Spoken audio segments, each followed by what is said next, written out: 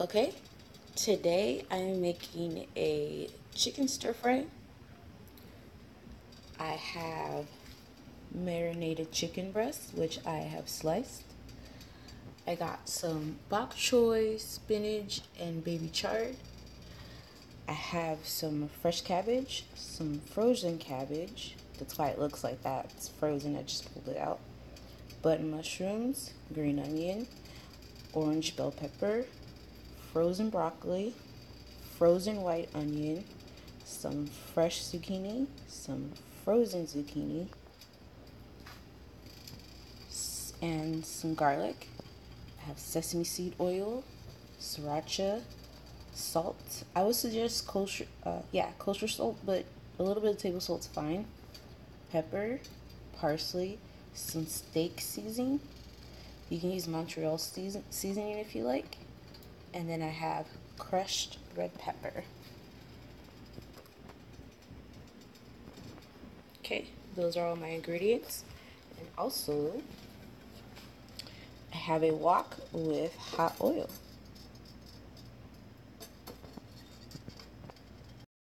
Okay, the first thing I'm going to do is put all of my chicken into the hot pan.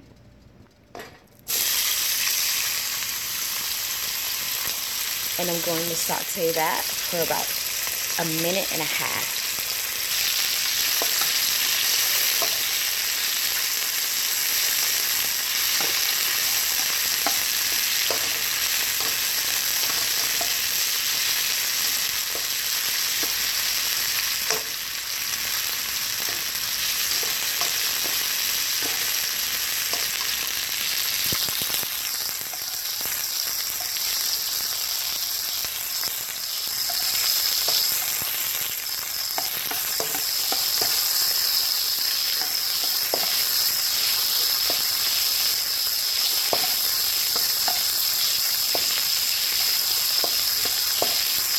You always want to keep it moving when you're cooking on high heat.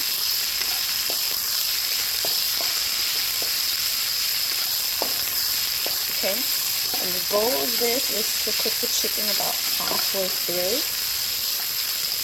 so that way you're not overcooking your chicken, and it's still very flavorful when you're done with everything.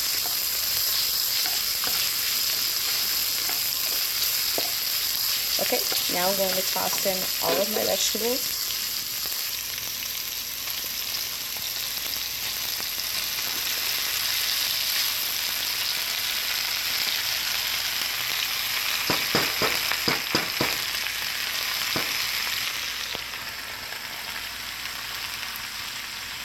That's good. Okay.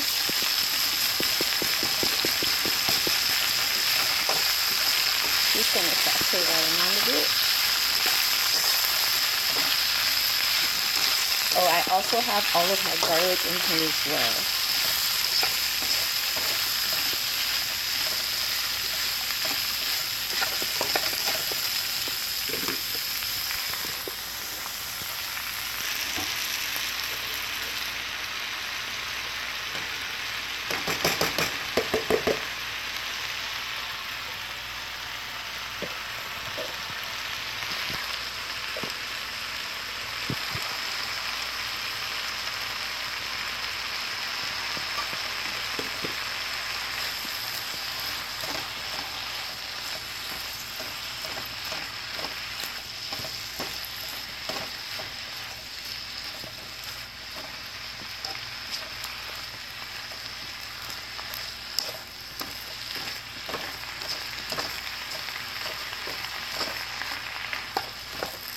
And for all of these vegetables, I use maybe about, in the chicken, I use maybe about a tablespoon and a half of oil.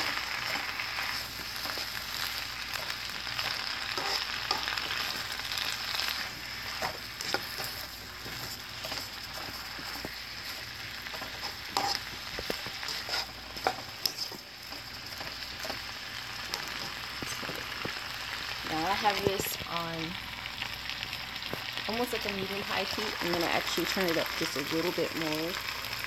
Just a little bit. Not quite high, but more in the middle.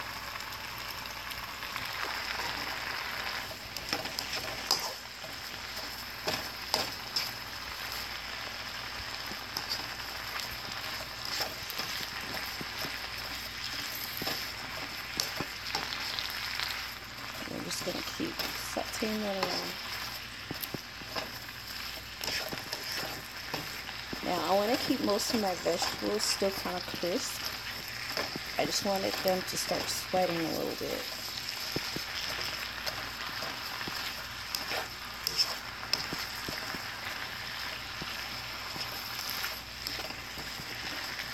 Okay, we're about almost halfway done.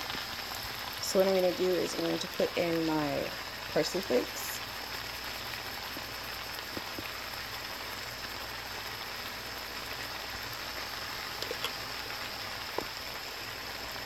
Crushed red pepper flakes.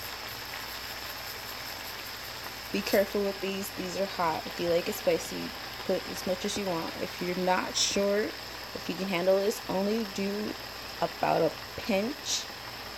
And when you're done with your food, if it tastes like you want a little bit more spice, add it to your plate and then mix it all together. It'll, trust me, it'll give you the spice that you want. My steak seasoning, you can also use Montreal seasoning if you like. This is just some seasoning I got at Walmart. Just need a little bit of that, you don't need too much. And then I'm going to grind my black pepper in here. I don't know if you can tell, but I got my pepper right in there. And just a little bit of salt. Now, I would suggest using kosher salt. I don't have any kosher salt right now, so I'm using just regular table salt. It says food service pack on it, so this is like the salt that they refill. The salt pepper shakers, but yeah, it's my salt. Oh, that's the Morton iodized salt. Okay, I'm gonna start. As you can see, the heat is up. I'm gonna just mix that all in together.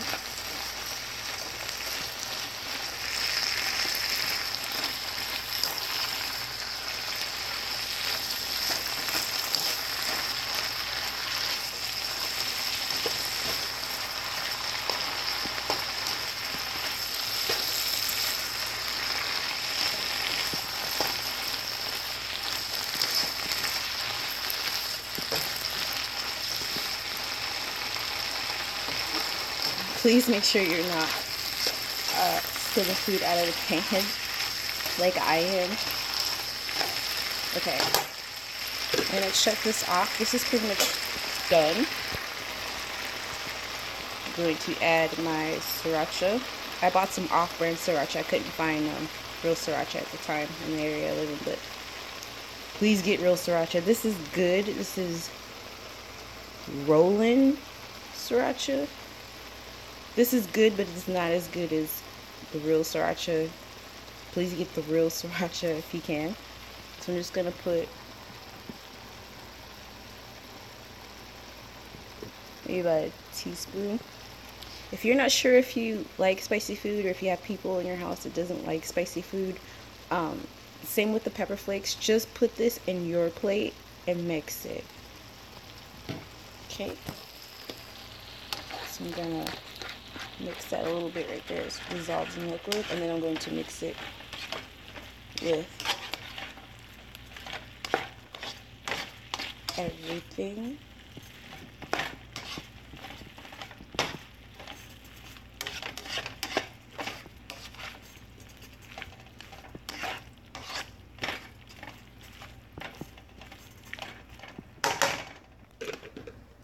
And honestly, this doesn't really take that long to make. Maybe like, well, with the prep time, it's maybe like 10 minutes, but actually cooking is less than 2 to 3. And next, I'm going to put my sesame seed oil. This is, again, you don't have to put this in the pot if you want. It's actually best that you wait until you're actually made your own plate and put this on your plate, because this is quite strong. Because I like this, I'm going to put it in the pot. So I'm the only person eating this, so I like this. This is like a nutty, smoky flavor. This is really, really good. I got this from an Asian market down the street from my house. As you can see, I've been eating the hell out of this, so I'm just gonna pour some of that. That's actually a lot. I just put a lot in there. I would suggest maybe putting it in a ramekin. Oh god, it smells so good too. I would suggest putting it in a ramekin and just kind of like dip your food in there a little bit and taste it just to see how much you like it or if you like it at all. But I like it. Sorry about that. Like I was saying, it has a very nutty, smoky flavor. It's not spicy. There's another oil that's usually right next to sesame seed oil in the grocery store. It's called fire oil. That's also something that I usually put on my food when I make a stir fry. It's really, really good. But anyways, that is my chicken stir fry. Let's give this a try.